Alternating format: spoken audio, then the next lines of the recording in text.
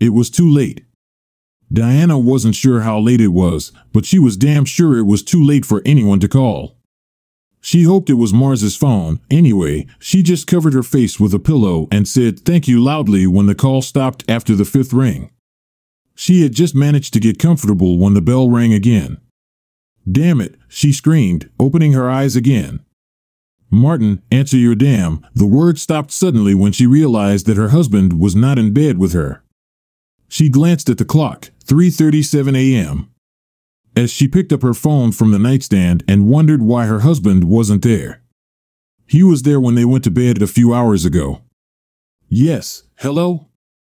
Hello, she muttered something into the phone. Is this Diana Miller? Yes, that's true. Who is this? Are you Martin Miller's wife? Yes, for God's sake, yes. Who is this? Mrs. Miller, this is the emergency room at Northtown Medical Center. Your husband was brought in about an hour ago, and we had your contact information from the incident a year ago. He got into a car accident. Could you come over right now? My God, is he okay? I have no right to discuss his condition over the phone. Ma'am, please come. Yes, sure. I'll be there as soon as I can. She ran upstairs where her daughter was sleeping. Dallas, named after the city in which she was conceived, attended a local university but lived at home to save money. She enjoyed living in the dorms her freshman year, but as she got older, she realized that living close to campus would not be conducive to her studies. D, wake up. Nothing. D, wake up this time, pushing her lightly on the shoulder, still nothing. Dallas, wake up. Dallas sat up straight in bed and tried to force her blurry eyes to focus. The light was on in the room. Dallas, your father was in an accident. He's in the emergency room. You need to get dressed. We have to go. She rolled out of bed and pulled her nightgown over her head, not thinking about the fact that at the age of 20 she was standing naked in front of her mother. For her part, Diana didn't even notice as she was too busy pulling out clothes for Dallas. Finally dressed, the two women drove to the hospital as quickly as possible. Dallas began bombarding her mother with questions about what happened, but Diana had no more information. It seemed like an eternity before they got there, but it was only about 10 minutes considering the lack of traffic. They were shown to Martin's room in the emergency department and were shocked by his condition. He was covered in bandages and clearly unconscious. They were given forms to fill out. Your grief does not free you from paperwork. Dallas moved her chair to be closer to her father. They stayed there for about an hour before a man and woman in police uniform entered. Good evening, ma'am. I'm Officer Gail Stanton, and this is my partner, Robert Hansen. We were the first to arrive at the scene. Any news on how he's doing? Nobody told us anything, officer, Diana answered. Oh, this is my daughter, Dallas. We need to ask you a few questions. I know now is not the right time, but it's better to do this as soon as possible. Certainly. Do you know what your husband was doing on the street at such a time? He was at home, and we went to bed together around 10 p.m. I didn't even know he was gone until the hospital called, ma'am, said Officer Stanton. Dallas, can you confirm this? Actually, yes. We watched a movie on TV, which ended at 10, and then we all went to bed. I saw Dad go into the bedroom with Mom. What movie? Something with Keanu Reeves, some kind of action movie. Dad chose him. It was his turn. Did you have any special problems, maybe financial or marital? Nothing that all married couples haven't faced. No special problems. No, I just don't understand why he came out without my knowledge. Were the people in the other car hurt? That's the point, Mrs. Miller. It was a single-car accident, and according to two witnesses, your husband's car was driving fine, and then quite suddenly accelerated straight into the large oak tree that sits at the corner of highways 121 and 288. There were no skid marks, and no one remembers seeing brake lights. Diana and Dallas looked at the officers when it became clear what they were suggesting. Are you implying that my husband did this on purpose? That he tried to commit suicide? We need to inspect the car for possible mechanical problems, and of course, we will need to talk to your husband when he comes to. But that's certainly one of the possibilities that we're looking at, yes. Are you sure there weren't any problems worth talking about, officers? I love my husband very much, and we have a wonderful marriage. No, there are no problems that I could think of. I'm sure it was just because he lost control or dozed off. It was already very late. I'm sure there is a reasonable explanation. Diana burst into tears and could not finish the sentence. Officer Stanton placed one of her cards on the table, asking them to call if they remembered anything else, and then left the hospital. Dallas closed the door to Martin's room. You didn't tell them, no, Dallas. I didn't, her mother replied. When the tears subsided, it's none of their business and has nothing to do with it. Your father didn't mind. Perhaps he will say something when they talk to him, then we'll see. The next few days passed slowly. Martin remained unconscious and was hospitalized while Diana and Dallas spent as much time there as they could. They were often there together and made sure that he was never left alone. Luckily, Diana knew Martin's boss and called him to tell him what had happened and that he would miss work. She carefully avoided saying anything that might make anyone think it could be a suicide attempt. The accident happened Saturday night, and Martin eventually began showing signs of waking up Wednesday morning. By noon, his eyes were open, although he could only look around. Diana was there and noticed his eyes and came to the bed to reassure him that everything would be fine. A few seconds later, a nurse hurriedly entered the room. Something on the monitors warned her that the patient had woken up. Diana returned to her seat to let the nurse do her job. Soon more doctors entered the room to check on Martin. Diana took the opportunity to go outside to call Dallas and tell her that her father had woken up. Dallas didn't answer, so she left a voicemail. Soon most of the medical paraphernalia was removed. Martin's left arm was broken, but he was right-handed, and this should not have hampered him too much. His throat was sore from the tube, so he was given a whiteboard so he could communicate. The nurse read the message and asked him if he was sure. Martin nodded his head. The nurse quickly walked out into the hallway while the tests continued. Mrs. Miller, I must inform you that your husband has asked that you not be allowed back into his room, and my daughter too. What? He is my husband. I have the right to be there with him. I'm very sorry, Mrs. Miller, but the patient's wishes come first. Let me just talk to him. We'll work things out. Diana tried to get past the nurse, but couldn't get any closer, so she resorted to screaming, Martin. Martin, please talk to me. What's happening, Martin? Martin. Mrs. Miller, please stop screaming. You are disturbing our other patients. You can wait outside the room if you wish, but if we catch you trying to enter the room or making noise, we'll send you out of the building. Have I made myself clear? Yes, of course, Diana had no choice. Dallas finally made it to the hospital 45 minutes later. She found her mother sitting in a chair outside the room. Mom, why are you here? Your father forbade us to enter the room. Us? I mean, I understand why he banned you, but why me? What the hell does that mean, and why did it take you so long to get here? I had just woken up when Bradley came in to see how I was doing. We're kind of. God, you had sex with your boyfriend instead of being here for your father? I'm sorry, Mom, but he was unconscious when I left, Dallas answered in a tone that showed she wasn't sorry. It was really stressful, and I needed to relax. It worked really well. For what it's worth, when you have the opportunity, you should call too. I'm not going to do that, and let's not talk about it right now. It's disrespectful. The irony of the situation made Dallas chuckle. There was a knock on the door, followed by a tall, very attractive brunette. She was dressed professionally, but not like a doctor, although her badge identified her as an employee. Good morning, Mr. Miller.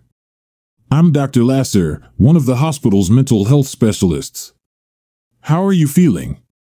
As good as could be expected, I suppose. 9 days have passed since the accident. He regained the ability to speak. The whiteboard was a thing of the past. He asked about when he might be released and was never able to get a straight answer. Still, the hospital asked me to talk to you. This is fine. I have a choice, not if you want to return home soon. I really have to free you to let you go, the psychiatrist answered with a puzzled smile on her face. Then let's begin. Dr. Lasser pulled one of the chairs up to the bed and sat down. Crossing her long legs, it took her a few minutes to look through the papers. Okay, so you were brought in a little over a week ago after an accident, a collision with a large tree. I also see that you have banned your wife and daughter from visiting you, and I suspect that these things are somehow connected. I see, Martin replied. She cheated on me. Unfortunately, this is a common occurrence these days, although it rarely leads to such a reaction. Is there more to this? Martin was silent for several minutes. He really didn't want to talk about it, especially with a pretty woman. He wondered if they had a guy, a really old guy, that he could talk to. Dr. Lasser waited patiently. This wasn't the first time she had to wait for someone to force herself to speak. Her patience was rewarded. I suffered from depression. I think, nothing that was diagnosed or anything like that. I was just, well, like I said, depressed from something specific or just in general, I think. I couldn't, since I didn't have erections a little more than a year after the previous accident, right? Of course, she knew she probably had his entire medical history in her hands. She just wanted to make him say it. Right, it wasn't even an accident. I was in the back seat, my boss was in the passenger seat, and his boss was driving. We were hit from behind. There were no airbags or even very large damage, but I was not prepared for that. I hit my head on the seat in front of me. I'm guessing that was the reason. The report says you suffered a blow and a mild concussion. My doctors couldn't explain it. None of the drugs worked at all. They ran a bunch of tests, some multiple times, and the best explanation I got was that something happened and part of my brain was damaged, so you couldn't achieve erections, which led to your wife eventually becoming dissatisfied with your sex life, which in turn led to her having an affair. This eventually wore you down and led to the events of that evening. Is this something like this in a nutshell? Yes. And how long did it take before your wife did this? 7 or 8 months, I think. We tried to take care of things in other ways. Well, you know, there are certain kinds of helpers. Yes, I understand how it works, Mr. Miller. I've already had sex before, of course. Sorry, I just feel a little uneasy. Anyway, at first everything was fine, and we hoped that my ability would return. We'd talk about spending the entire weekend in bed, having a really good time. Of course, this never happened. Eventually, this went on for so long that she decided to take care of her needs elsewhere. Did she discuss this with you beforehand? No, I found out about this when I came home from work early. Cliché, say, I know. And not only was she at home with her lover, but my daughter and her boyfriend were there too. Did they do it as a group? Dr. Lasser asked, shock evident in her voice. No, thank God. Diana and Bill were in the bedroom, and Dallas and Brad were in the living room. That's how I found out my wife was cheating on me, and my daughter knew about it and apparently approved, which explains why your daughter was also banned. Yes. Oh, and if I haven't mentioned it before, Bill, Brad's father, we knew him before by chance as the father of our daughter's boyfriend. I later learned that it was the daughter who suggested Bill to her mother. This is another blow. Did you confront them? Well, not quite. Perhaps if Dallas hadn't been there, I would have run into Diana, but I'd already seen enough of my daughter's anatomy. Then I left. How did the explanation go then? Not what I expected. She was sorry that I knew this, but she made it clear that if I could not take care of her, she would delegate it to someone else, and she preferred a full-time partner, as she put it, to having every time to find someone new. Bill was single and had similar needs, so he was her choice. Your actions? What could I do? She was right about me not being able to have sex. It wasn't her fault that I couldn't, so she did what she had to do. What if, hypothetically, she asked you in advance, would you agree? You know, I thought about it a lot, and part of me wanted to say that I would agree because I loved her and wanted her to be happy. But I don't think I would be happy with that. We made vows, we made promises, and one of them was in sickness or in health. I wouldn't do that to her, so I couldn't handle her doing that to me. Obviously, she continued to see him. And now that I knew about it, she was less reserved about it. I don't know if she started doing it more often since I don't know how often they did it before, but where before it was limited to the day when I was at work, it now included trips to the store on the weekends, and part of that time was clearly spent with Bill. It must have been difficult. Difficult? That doesn't even begin to describe the situation. But again, I didn't think I could do anything. She deserved a sex life, but I couldn't provide it, and it was all killing me. Tell me about the night when the accident happened. The whole family watched the film on TV. I kept my pain, that is emotional pain, to myself.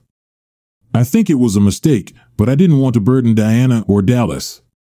They kissed and hugged goodnight while I got a goodnight from Dallas. I think it was at that moment that I realized that she had completely lost respect for me as a father and as a man. I could hardly blame her since I didn't respect myself either. I got ready for bed as usual. Diana did the same.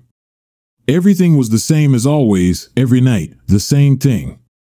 I waited until Diana was asleep, then got dressed and grabbed my wallet and keys. I went upstairs and looked into Dallas's room. She was also sleeping. I blew her a kiss and said goodbye. I went and got into my car. I knew there were airbags there, but I thought if I hit it hard enough, it wouldn't matter. I didn't have a specific plan, I just drove around the area. I knew about the big oak tree, drove past it for the first time, and realized that there were no obstacles and a fairly direct approach. They sat in silence for a few minutes, both letting the story process in their minds. Finally, the doctor spoke. Mr. Miller, I want to thank you for being so open and honest with me. That's a great rarity. I'm going to let you rest a little and think about what you've told me. Is it okay if I come back tomorrow? I'm not going anywhere, he said sarcastically. They shook hands, and Dr. Lasser left the room. Martin took his mobile phone, which he had left at home that night and which Diana had brought him before he told her not to, and answered several messages and emails. He also informed his boss of the latest news. Then he closed his eyes and tried to get some sleep. Returning home, Diana tried to control herself. She got the impression that Marty was fine with her meeting Bill, that he had given it to her as a gift because he loved her so much. Even when she first heard about the incident, she no longer believed it was an accident. She was sure it had nothing to do with it, but now she wasn't so sure. She suspected the police were talking to her husband, but hoped he didn't say anything about her relationship with Bill. The police didn't contact her again, since sex outside of marriage isn't technically a crime, so maybe they just thought it was a suicide attempt and left it at that. Case closed. However, he never really minded, isn't it? If so, she couldn't remember it, and besides, she wasn't going to live a life of celibacy just because some idiot decided to frame her husband's boss. This wasn't what she signed up for, and she sure as hell wasn't agreeing to it now. Once Marty returned home, she would try to be more aware of his feelings, more observant in her relationship with Bill, but there was no way she was going to give up. The next morning, as promised, Dr. Lasser came in. Marty noticed the external changes in the good doctor's outfit. Alas, little Marty remained a recluse. "How are you feeling this morning, Mr. Miller?" "Not much has changed since yesterday, document ready to go home, but I think it's up to you." "Well, partially, but you are detained for 72 hours, and as required by state law, the countdown of this time begins with our conversation yesterday, so at least 2 more days." "It's okay, document." "At least the food here isn't that bad," they laughed together, an oldie but a goodie. Dr. Lasser noted, "I'm glad to see that you are joking." "Me too. It's been a long time, and by time I mean months since I felt like myself. I used to be a big joker, to the point where I sometimes got on Dallas's nerves. Have you had any other bad thoughts? Can we find any more dark alleys in your mind?" You know, Doc, this is not the case. I spent a year feeling pretty depressed and have been depressed for the last few months. I don't feel it anymore. It gave way to anger and disappointment. Disappointed with Diana and Dallas, of course, more with Diana, but mostly disappointed with myself for not standing up for myself, for not letting my wife know that what she was doing was unacceptable. Do you intend to take this position now? Undoubtedly. While I admit I'm tempted to just get a divorce, I have to accept some of the blame for letting her get over me. But if she agrees to stop seeing Bill, then I'm ready to see a counselor and try to repair our marriage. I can appreciate your determination, Mr. Miller. I rarely see such a turnaround happen so quickly. I had a lot of time to think while I was lying here before we met. I appreciate that you gave me the opportunity to express this, to tell someone about it. This allowed me to focus on my thoughts. Excellent, Mr. Miller, simply excellent. In that case, I'm going to finish today. I'll stop by tomorrow for one last chat, but I see no reason why. You can't leave on schedule. I'm looking forward to it. Document. Diana and Dallas were there to pick him up when he was released. If he was going to try to change things, he needed to start by acting as if things were going to change.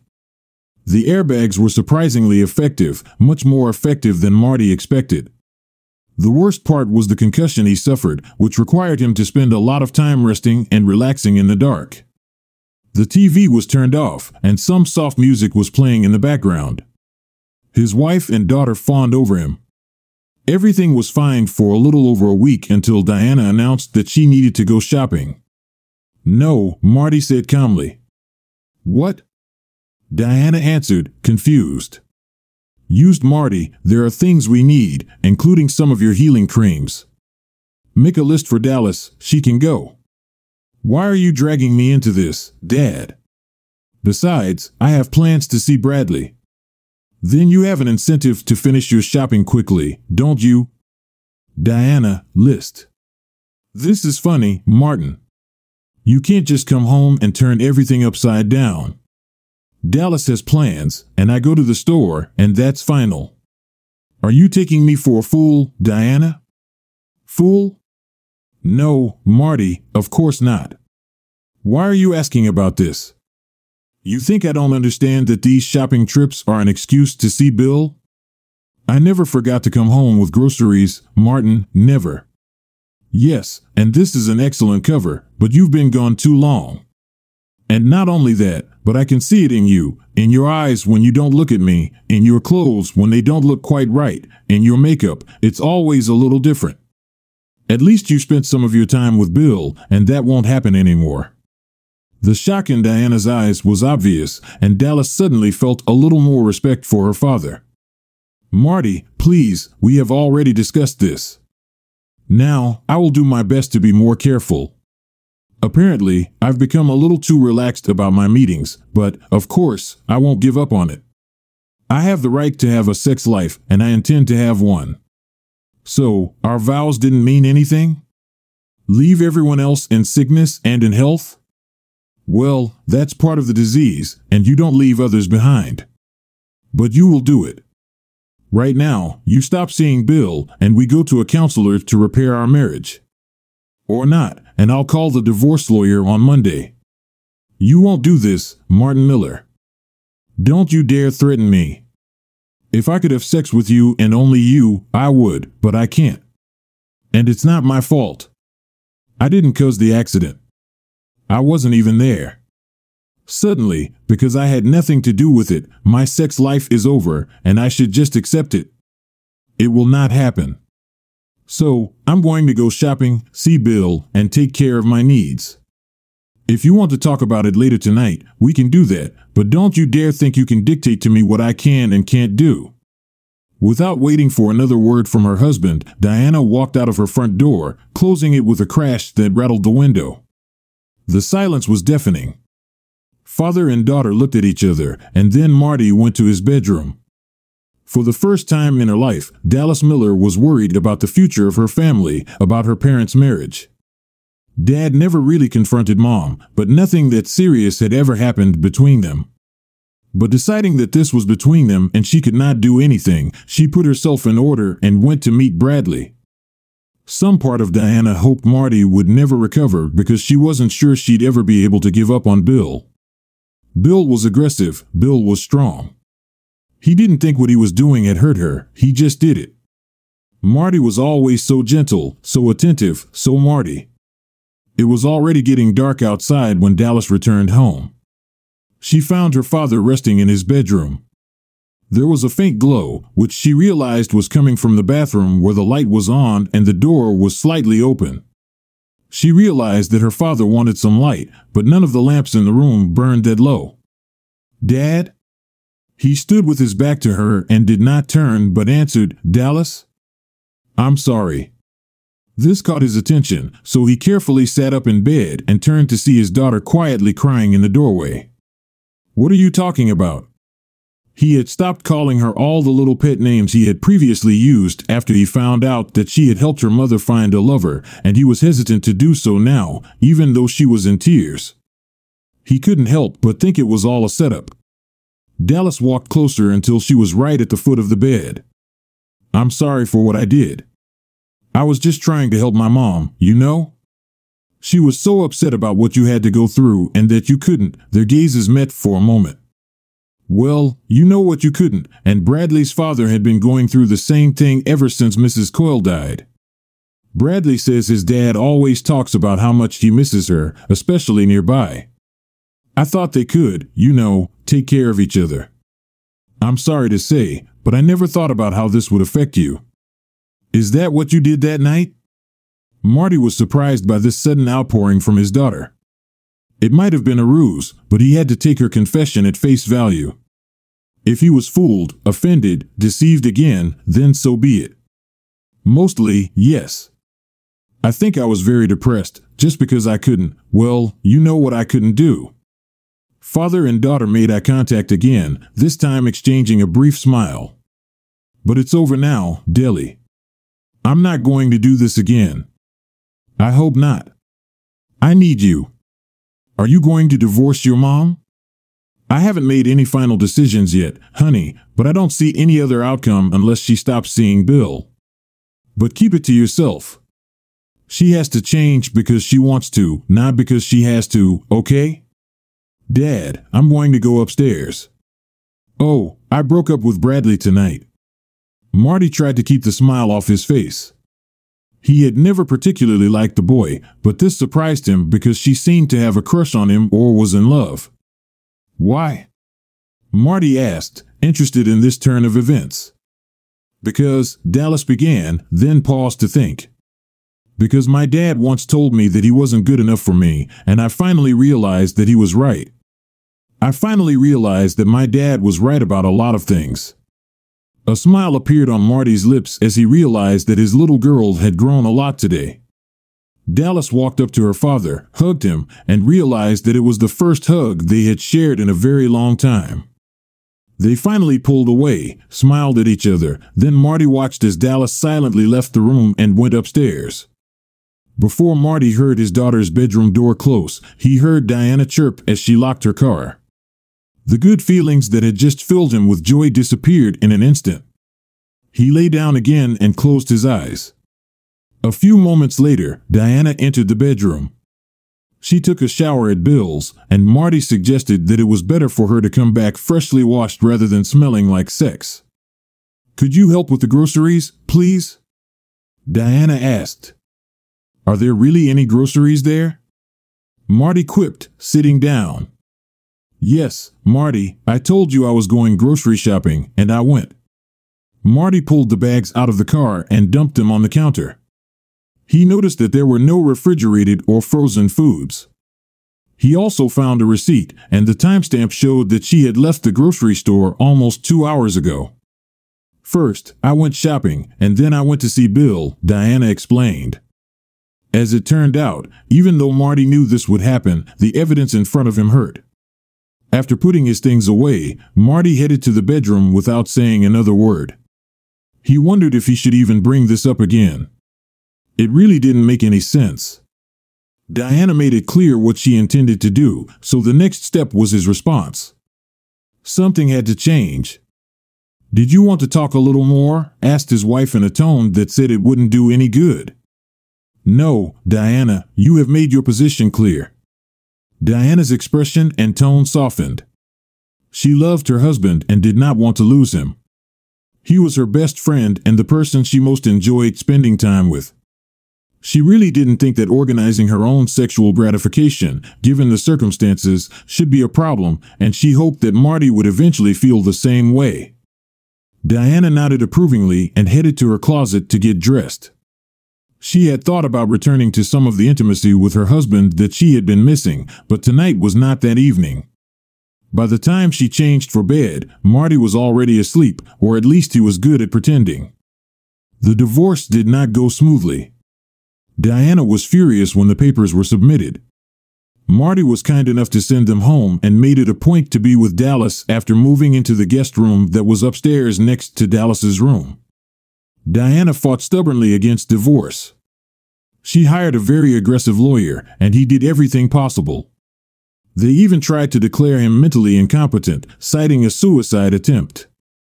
Marty, anticipating that she might try something similar and because he thought it would be a good idea, entered counseling the same week the paperwork was filed. The psychologist he saw was reputable, and when he testified that Marty was definitely no longer at risk for suicide, the judge agreed. The fight could have gone on much longer, but just when Diana seemed about to step on his heels, Dallas intervened. She made it clear to her mother that they were wrong, that Diana's needs did not outweigh the vows and promises she had made. Life isn't always fair, and she had to be there for her husband and suffer by his side.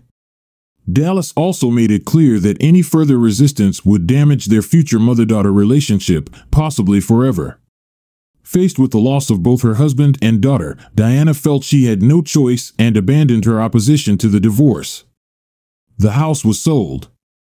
Marty agreed to alimony for several years, knowing the judge would order it anyway.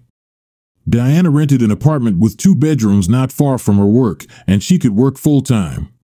8 months after the divorce was final, but the divorce left her bitter, especially when Bill let her know they were over. It seemed like there were a couple more women he slept with, and Diana lost her attraction once she was no longer married. Dallas continued to attend college, alternately staying with both parents, although over time, Diana began to play the victim and continued to blame Marty for the divorce. Once again, when Dallas heard her mother say, "If only he were more understanding," she yelled at her mother, "Did you think about Dad?" Marty walked into the dimly lit club around 10 p.m. It was Friday night, and he just wanted to get out of the house. He was just looking for a short-term pleasant pastime. He wanted to have a few drinks and maybe dance. He sat down at the bar and ordered a rum and Coke. As he sipped his drink, he looked around the crowd and noticed a woman at the far end of the bar who looked familiar, but he couldn't quite place his finger on it. An almost empty glass of wine stood in front of her. Her hair was dark brown and long, and her dress barely covered her breasts. Marty looked at her closely and remembered. A small smile appeared on his lips as he took his drink and walked towards the woman. She looked at him just as he approached her. "Dr. Lasser," he said. She looked into his eyes and studied his face for a moment, but did not immediately show any recognition, and Marty thought that perhaps he was mistaken. "I'm not Dr. Lasser at the hospital. Here in the real world, I'm Vicky. But I'm afraid you're putting me at a disadvantage. It's been some time, and I'm sure that you communicate with many more patients than I do with excellent psychologists. I'm much better at names than faces. Test me, Martin Miller." Vicky considered the name for a minute, and Marty waited patiently for her to admit defeat. He watched her carefully, and if you had asked him later, he would have sworn that he actually saw how in her brain caught the fire bulb. "Ah, Mr. Miller. An unfaithful wife and a rather sudden collision with a tree, if I'm not mistaken." "You're not mistaken, and I'm amazed we only spoke twice over a year ago, hell, almost 2 years ago. It's luck. Want to join me?" Marty sat down, motioning for the bartender to refill their glasses. "Thank you, I'm pleased. So, what brings you here tonight? Are you dating someone?" Marty asked. I'm trying, Vicky replied, and the sparkle in her eyes made it clear what she meant. Really? I thought I remembered a rather impressive stone on your finger. Perhaps it was so? It wasn't long before my divorce was final. I wore my rings while trying to convince my ex-husband, that he really had nothing in common with a 20-year-old cashier other than wanting one of her friends to join them in bed. I'm afraid I didn't succeed. Oh my God, are they still together? This may come as a bit of a surprise to you, Mr. Miller, but after my divorce was finalized, I completely lost interest in Wayne's marital status. I don't have the slightest idea. Certainly, it was a stupid question, and please call me Marty, or Martin, or even anything but Mr. Miller. What did your wife call you, Marty? Well, Martin. Could you take me to the dance floor? I will, Martin. Marty asked the bartender to keep their drinks safe behind the bar, then took Vicky by the hand and led her to the dance floor. It was a fast dance, and they quickly fell into a rhythm.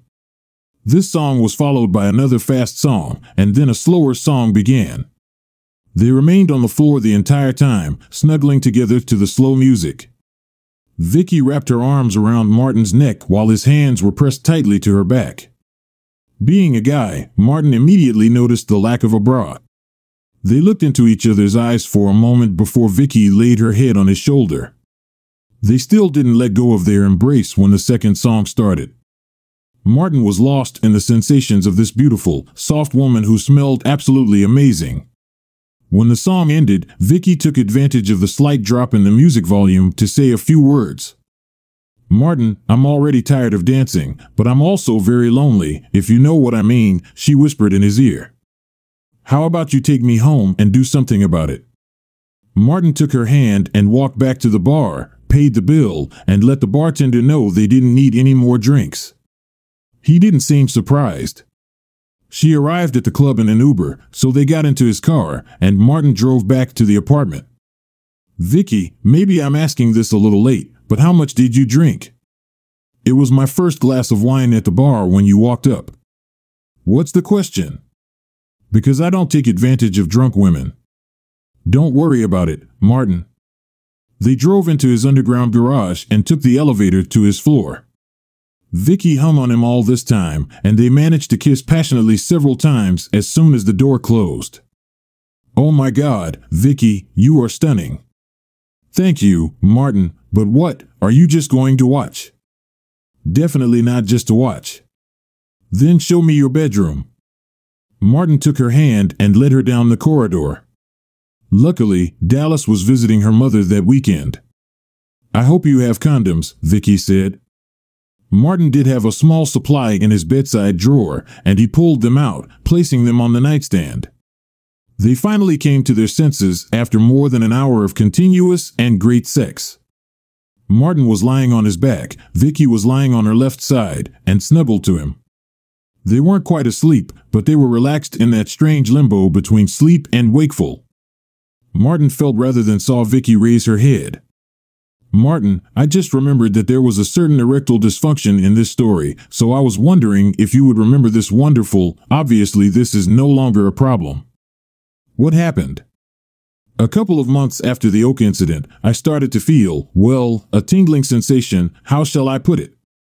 This is what I imagine it will feel like when a paralyzed limb begins to recover. This went on for several weeks. Were you still married? What did you say to her officially? Still married, yes, but we have been living apart for several weeks, and no, I didn't say anything. It was none of her business. Over the next few months, I started getting morning erections more and more often, and even sometimes during the day. After 8 or 9 months, everything was pretty much back to normal. What did the doctors say? They didn't have an answer, at least not a serious one. They ran all sorts of tests and scans and compared them to the same ones I had when it wasn't working, and they couldn't point to anything. They ultimately attributed it to a quirk of the brain. They think hitting the tree solved the problem, they just don't know. Perhaps it was the tree, or perhaps it was a brain that had just completely healed. There's no way to know.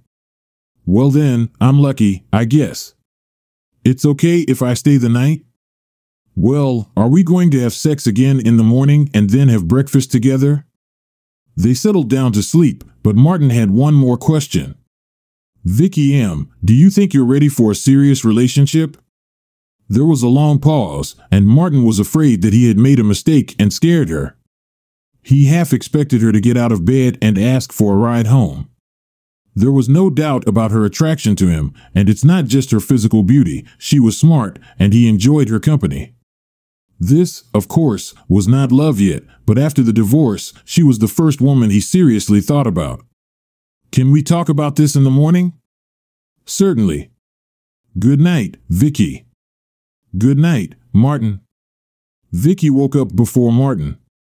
He looked peaceful, so she just let him sleep. She used his shower and then went to the kitchen to see what she could make for breakfast. Martin's question before going to bed took her by surprise. It wasn't that she wasn't attracted to him, but really, she was just focused on having a good time. She had been telling herself for months that she didn't need a man in her life, and on some level, that was true. She had a good job and some great friends, so she didn't need a man. But if she was completely honest with herself, she really wanted it. But what would a decent guy say after she tells him the truth? Martin was awakened by the smell of something cooking. He stumbled into the kitchen to find that Vicky had used his shirt from last night and found the apron he kept in his closet. I was going to invite you to breakfast. It's too late now. You can invite me to lunch. Go quickly, receive a shower, and breakfast will be ready. 10 minutes later, Martin joined Vicky in the kitchen just as she was setting up plates on the table. There was an omelette, a couple of sausages, and a piece of buttered toast. I didn't know I had sausages. They were in the freezer. I hope it's edible. Martin took a bite and said it was delicious. Breakfast itself was relatively quiet, with Martin taking charge of cleaning the kitchen since Vicky had done him the courtesy of preparing the food. They chatted about nothing in particular until it was done, and when everything was put in the dishwasher, he turned to Vicky. Are you ready to talk, mostly listen, Vicky? I don't want to put you in a difficult position or interfere in your affairs. If you're not interested in anything other than getting laid, then this is what it is. You don't owe me anything. I know. I just need to tell you something. And can we do it in the bedroom? I will be more comfortable there. They held hands and walked into the bedroom and sat on the bed facing each other. Vicky squeezed both Martin's hands tightly. Martin, I know that we really only met last night, at least in the real world. I think you're a great guy, and I definitely like you. But there's something I need to tell you. I said that my husband left me for a 20-year-old girl, and it's true, but that's not the whole story. The main reason he left me is because I can't have children. He wanted children and went in search of someone who could give them to him. He didn't want to adopt a child. He viewed not having children of his own as a kind of failure, and I was the reason for it. And no, I really have no idea how he feels after the divorce. I'm over 40. I have an adult daughter. I wouldn't mind children, but that's not a barrier. Glad to hear that. Another thing I want you to know, well, at least I want to be honest. I'm not too proud of it. After the divorce was final, I felt pretty bad about myself. I was getting older and had just lost my husband to a woman almost half my age. I'm 37, if you're wondering. I'm interested, but in no case was I going to ask. They both chuckled slightly. I also felt, well, unfinished, I guess is the best word. To tell the truth, I didn't feel like a woman at all. How can you be a woman and not be able to have children? I know what you're thinking, but that's exactly how I felt at the time. So I decided to prove that I am a woman. And if I couldn't be a woman having children, then I was going to be a woman satisfying men, mostly anonymous. But there were a lot of them. I called myself Angela and never refused to go home with someone when I wanted. This went on for several months until I realized that this was self-destructive behavior and started seeing a therapist. Even then, I continued to do it, albeit less frequently, until I finally reached a point in my life where I could stop. Isn't that what you were doing last night? Martin asked carefully. He didn't judge and didn't want her to think so, but last night, she was a cougar on the hunt. There was no doubt about it. Yes, it was. So I have needs as a woman, and I sometimes go out to satisfy them. But if before, I usually left with the one who called me first, now I am selective about who I choose. There were many nights when I came home alone and, took care of everything myself. I guess I should be glad I passed the test. Of course, Martin, I really enjoy spending time with you, and to answer your question, I would really like to explore more. But I want to be honest about what I've experienced. I actually checked, and luckily, I didn't catch anything, which was incredibly lucky. I don't need birth control, but I can get a note from my doctor if need proof. Assuming you're willing to try, I'd like us both to get tested and agree to be exclusive. Martin sat in silence for several minutes. Vicky waited restlessly but patiently. Finally, he was ready to answer. Vicky, thank you for your honesty. I know it was very difficult. I think I owe you the same. Our experience is not too different. After my divorce, I was glad I went through with it, but felt depressed about my inability. I had no idea how I would ever have a woman, and I faced the prospect of living completely alone. My therapist pointed out that as we get older, many women lose interest in sexual intercourse and prefer non-sexual affection. I thought I would have to find a woman much older than me or wait a few years. When I started getting an erection again, and even when it seemed like everything was back to normal, I wasn't in the best condition. And just as you felt that you needed to prove that you were a woman, I felt that I needed to prove that I was a man. I went out a lot to find women to bed, proving, at least in my mind, what a stud I was. I was no more picky than you. Some women were kind of like, well, let's just say I've ridden a few city bikes and turned a lot of city door handles. This went on for a while, and I wasn't as lucky as you. I was woken up by an attack of gonorrhea, plus having to admit to my doctor that I had no idea what my sexual partners' names were. We cleared everything up, and during therapy, I began to focus on my behavior. It's been a long time since I've been with a woman without protection, but I'm happy to be tested, and I have no problem being exclusive. So, are we going to try it, you and me? Vicky asked, blinking her eyes and knowing the answer. I bet it is, Martin answered this rhetorical question. Martin's supply of condoms was exhausted by lunchtime. The almost inevitable confrontation with Diana occurred after Martin and Vicky had been dating for about 3 months. Their relationship was very strong, and Vicky and Dallas got along well. Martin and Vicky had their own houses, but they spent every night together, and it seemed they were getting married. They went to a club aimed at a more mature crowd. There was a DJ playing music, and the interiors were designed to separate the dance floor from the tables, allowing for real conversation. Martin and Vicky enjoyed their drinks and chatted about this and that. The evening was going well, so Vicky was taken aback when Martin's smile suddenly disappeared, and his eyes looked past her. She followed his gaze. Martin and Diana saw each other almost at the same time. While Martin's face became neutral, Diana's face showed a grin as she walked towards the table. Diana remained bitter after the divorce. Even after all this time, she still believed that she hadn't actually done anything wrong, except perhaps for lack of discretion. But satisfying her sexual needs with another man when her husband was not up to the task was definitely not on the list of things that were done wrong. So, when she approached the table, her intention was not to be nice. "Marty, how nice to see you," Diana said in a voice that made it clear that she was being sarcastic. "Diana, Vicky, this is my ex-wife, Diana." "Diana, this is Vicky," Martin said, introducing her, although he would have preferred not to. "Nice to meet you, Diana." "I've heard a lot about you," Vicky said. "Well, I've heard absolutely nothing about you," Diana answered bitterly. "We are divorced, Diana. It's been over a year now. My life is no longer your business." "Now, if you don't mind," Martin left the line hanging, but the implication was that he was clearly inviting his ex-wife to leave them alone. "Oh, of course, Martin. I wouldn't want to disturb your date."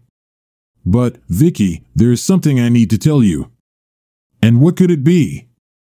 Vicky asked, glancing at Martin before looking back at Diana. You probably won't want to mess with him.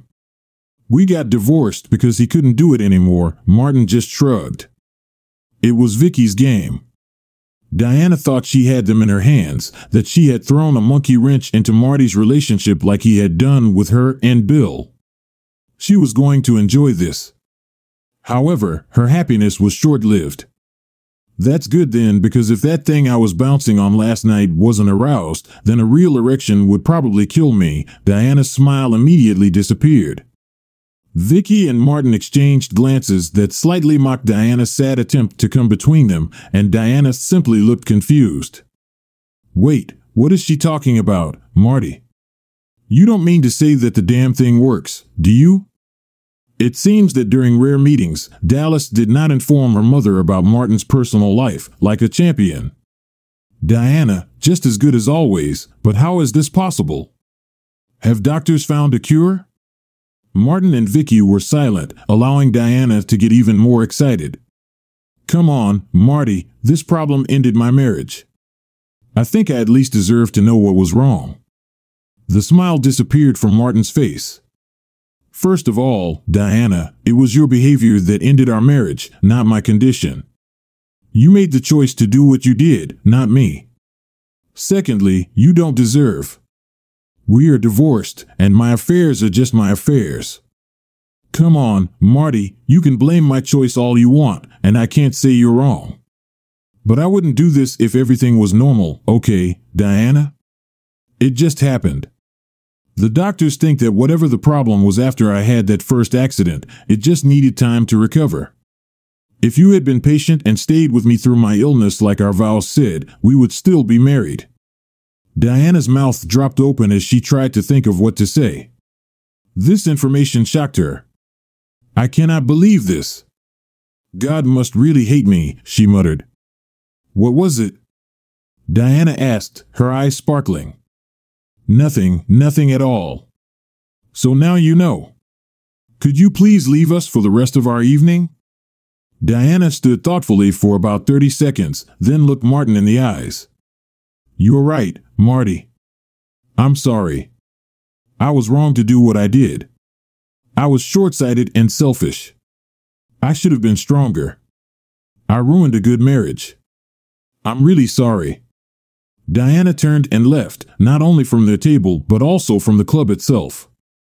Martin and Vicky watched her go until she was out of sight, actually feeling sorry for her. Martin then turned back to Vicky. Let's dance, my love. 6 months later, Martin and Vicky got married.